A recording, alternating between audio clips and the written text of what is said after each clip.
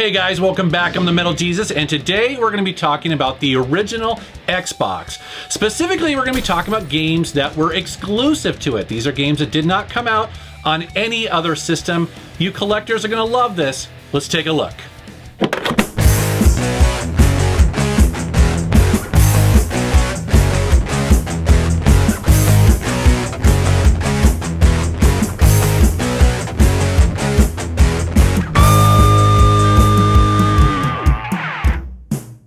Before we get started, I did want to point out that there was about 200 games that came out exclusively for the original Xbox, meaning they didn't come out on the GameCube or the PlayStation 2. Now, there is a small percentage of them that also came out on the PC, so just be aware that I'm primarily focusing on the console side of things, although I'll try to point that out as I go. Also, you know, there are 200 games. I don't have all of them, but I have enough to where I have to break this up into two parts. So I'm going to go really quickly through these. This is meant to just be an overview and be a little snapshot for you collectors. Let's go. So I'm starting this video off right with Ninja Gaiden Black for the original Xbox, quite possibly one of the greatest games on this system.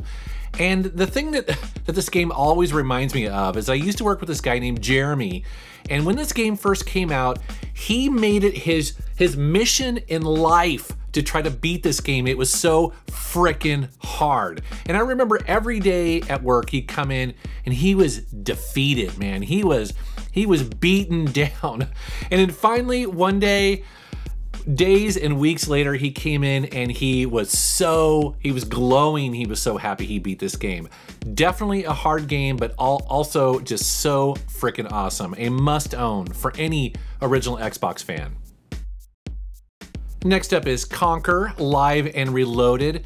Now, I was really looking forward to this game when it came out because I did not play the original Nintendo 64 version, and Microsoft bought Rare and then basically decided to do a big update to this game, and it's actually pretty cool.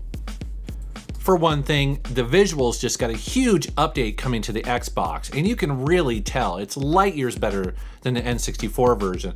Also, they added a full multiplayer mode, which is pretty cool. Now, the downside is some of this game supposedly was censored. Now, I'm not the best person to talk about that because I didn't really play the original very much, but that's definitely a downside. That said, this game is highly playable, very fun, and really collectible. Here's a game I covered previously on a Hidden Gems video, and this is Breakdown by Namco, and it only came out on the original Xbox. This is a really kind of unique first-person action game, very unusual for its time. Microsoft recently announced that they are going to bring back the Phantom Dust series, and that is good news for people who love this game. This is actually created for Japan by the director of the Panzer Dragoon series. Now think of this as sort of a pseudo card-based action strategy game. You collect 300 different skills to battle against other players.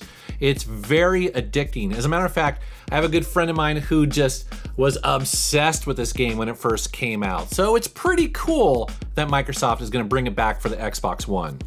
You may be surprised to learn that I am a huge Buffy the Vampire Slayer fan. I love the TV show. Well, the first Buffy game to come out on consoles was exclusive to the original Xbox. I was just as surprised to learn this as you. Now, it's very cool, and it's actually a really good game. This is followed up by a sequel on multiple systems called Chaos Bleeds, also another really good game. Ah, the infamous Dead or Alive Xtreme Beach Volleyball game with their amazing booby physics. Yes, this game was fairly notorious when it first came out. The irony is that it's actually a fairly decent volleyball game. I know, people just read Playboy for the articles. That's kind of what I'm saying right here, but seriously, it's actually not a bad game. And since we're talking volleyball, well, here is an exclusive on the Xbox. This was a rental only from Blockbuster, set in hell as a side mission to the full Outlaw Volleyball game. So yes, you could only get this game from Blockbuster. Now, what made this interesting is that the characters have different outfits, they have devil horns, they have wings. Again, not an amazing kind of volleyball game, but still kind of interesting. And speaking of exclusives, here's a game called Sneakers. Now, this was only sold at Toys R Us in North America. It was primarily designed for kids. Not really interesting. Kingdom Under Fire Heroes and the Crusaders are some of the most well-reviewed games on the system. People love these games. These games are all about hack and slash, but they're surrounded by an amazing heavy metal soundtrack. Oh my god, the soundtrack is so awesome. Also, it has great gameplay. As a matter of fact, some gamers consider this to be a really interesting mix of Dynasty Warriors and also more traditional strategy games like Warcraft. Here's kind of an interesting little game that probably only me and 2 other people own. It's called Kakuto Cho-JIN Back Alley Brutal. Now, this is a Japanese fighting game, very similar to like maybe Mortal Kombat, and it just had fantastic graphics for the time. Kind of ho-hum gameplay, not really impressive, but again, it only came out on Xbox, so it's kind of cool. Here's an interesting game called Blinx, the Time Sweeper. Now, this is one of the few Xbox-only 3D platformers that came out on the system. Didn't come out on anything else. These got actually really great reviews. Now, this spawned a sequel, but the original is the one you want. This is the good one.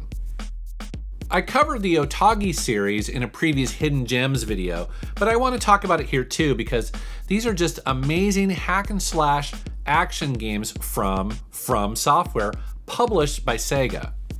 These games are most notable for having really excellent gameplay, but also destructible environments and lots of stages to explore.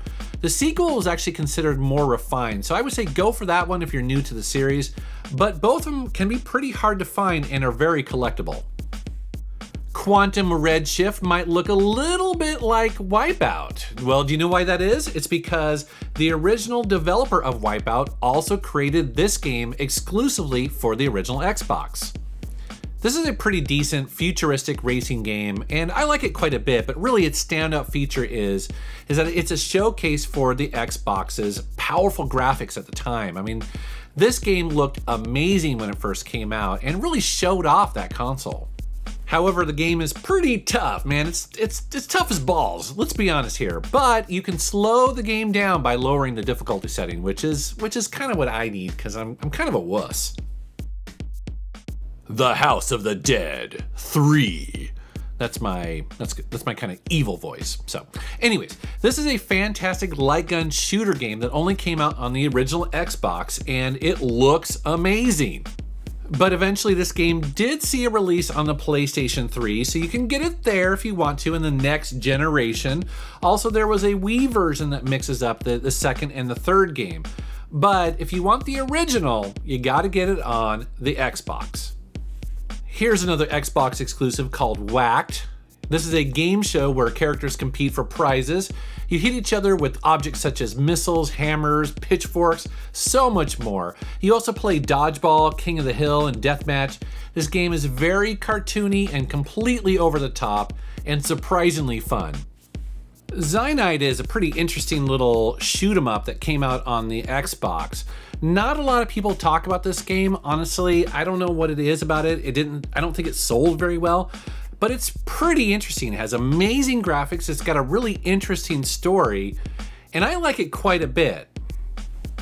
Now, I believe there were 2 sequels for this game, one on the PlayStation 2 and also on the PSP. So it did live on, but sadly, not a lot of people know about it.